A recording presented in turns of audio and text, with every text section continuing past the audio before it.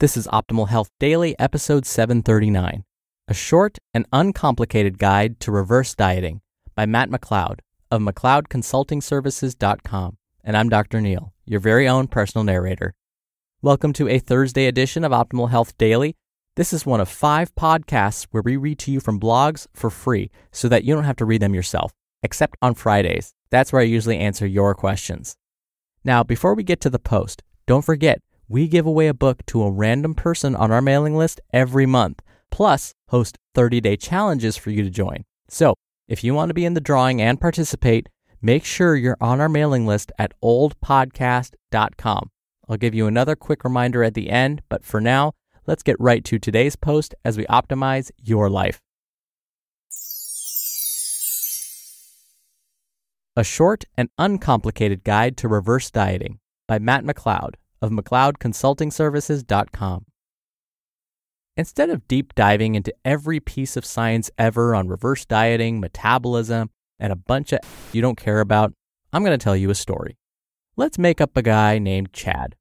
Chad's got a pretty fast metabolism, works out a couple times a week, and maintains his weight by eating 2,500 calories per day.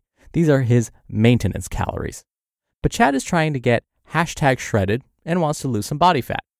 We know to lose fat, he needs to be in a caloric deficit, which means in his case, below 2,500 calories per day. And if you think Chad is going to be slow and steady with his cutting strategy, you apparently don't know enough dudes named Chad. It's all or nothing, bro. Instead, he decides to aggressively diet by cutting 1,000 calories per day by eating less food and adding tons of cardio. Chad could probably do an aggressive cut if he had a coach helping him out, but that is obviously never going to happen because he's quote-unquote done his research. When Chad does this cut, his body will adapt to the lower energy intake by losing body fat and possibly muscle if he's not eating enough protein and doing resistance training. And his metabolism will slow down, which is normal because the body is trying to preserve as much energy as possible. Fast forward a month, and Chad's metabolism has slowed down to maintaining his weight on 1,500 calories per day, instead of his initial 2,500 calories. This is just a rough example, by the way.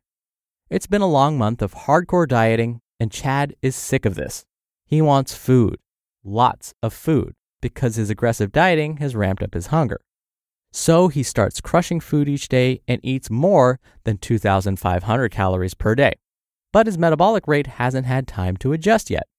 His maintenance calories are still at 1,500 calories per day, and he's eating at least 2,500 calories per day. This means he's going to start gaining fat at a very high rate. It's possible he could regain all the fat he lost when dieting for that month-long period, plus even more.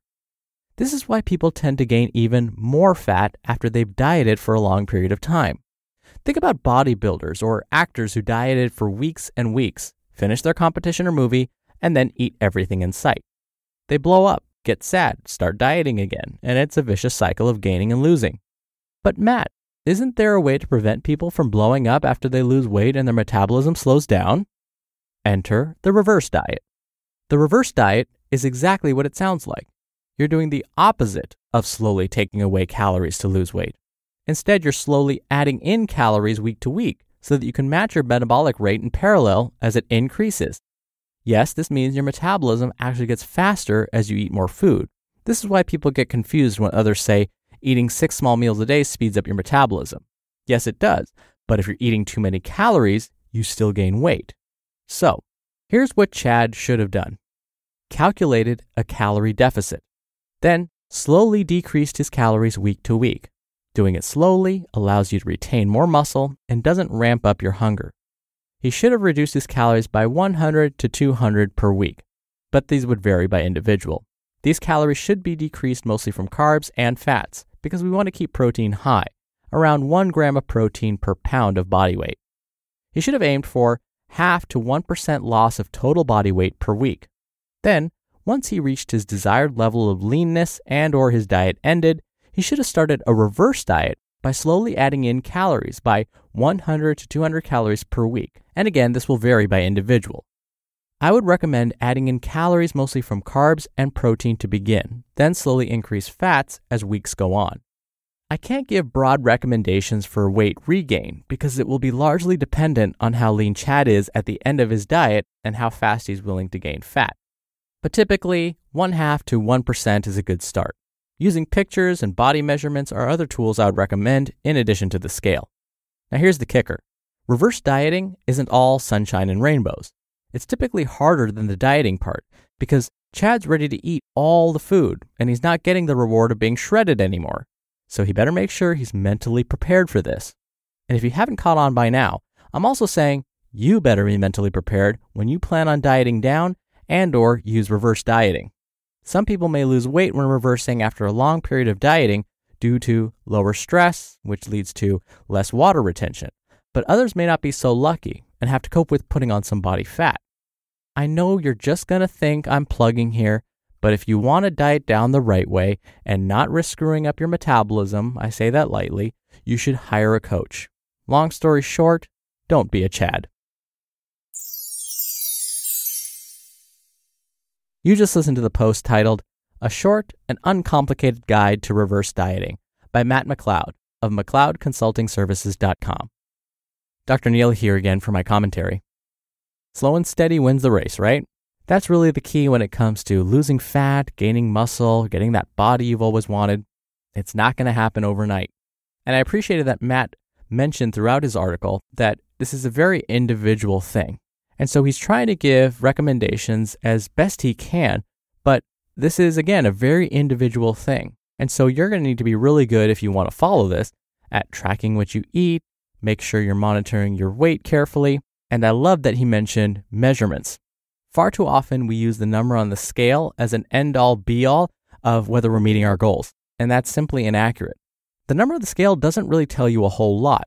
It tells you, yes, how much your total body weighs, but it doesn't tell you how much muscle you have versus how much fat you may have lost or gained, or how much water you're carrying. And so it's always a good idea to get what's called a full body composition done. This is where you get measurements taken around your waist and hips, especially. If you want to know how large your muscles are getting, you can take measurements around some of those body parts like the arms and the calves and things like that. You also get your body fat analyzed. And so as you put on weight or lose weight, you can see between time 1 and time 2 whether you're actually gaining muscle or losing body fat, or losing muscle and gaining body fat. So a certified coach or a certified trainer, the key word being certified, can help you assess these things. If you don't have time to see a coach or a trainer, or you can't afford one, the other way you can tell whether you're gaining or losing the quote-unquote right kind of weight is to see how your clothes fit, especially if your pants or shorts start to fit better, particularly around the waist and hips, you're probably doing the right thing. If, however, they're starting to feel snug again, well, you might be putting on some body fat. All right, before I go, don't forget, we do book giveaways every month to random people on our mailing list. So if you want to be a part of that, plus be part of our 30-day challenges and more, come by oldpodcast.com and join the weekly newsletter. It's totally free and a great way to show your support. Again, you can join at oldpodcast.com. All right, that wraps up today's episode. Thank you for listening. Thank you for being a subscriber. Thank you for sharing this show with someone. I hope you have a wonderful rest of your Thursday, and I'll see you back here tomorrow for another Q&A episode and where your optimal life awaits. Hello, Life Optimizer. This is Justin Malik, creator and producer of this show and Optimal Living Daily, the brother podcast of this one. Literally, I'm Dr. Neil's brother. If you like the format of this show, you'll love Optimal Living Daily too, where I also read to you from blogs, but cover other topics like personal development, finance, and minimalism from bloggers like Derek Sivers, The Minimalists, Zen Habits, and many more. So for more amazing content read to you for free, come subscribe to Optimal Living Daily too, and together we'll optimize your life. You've been listening to Optimal Health Daily. Be sure to hit the subscribe button to stay up to date on each new episode, and head to oldpodcast.com. That's oldpodcast.com for a free gift, as well as more actionable tips and resources to help you maximize your potential. Thanks for joining us, and remember, your optimal life awaits.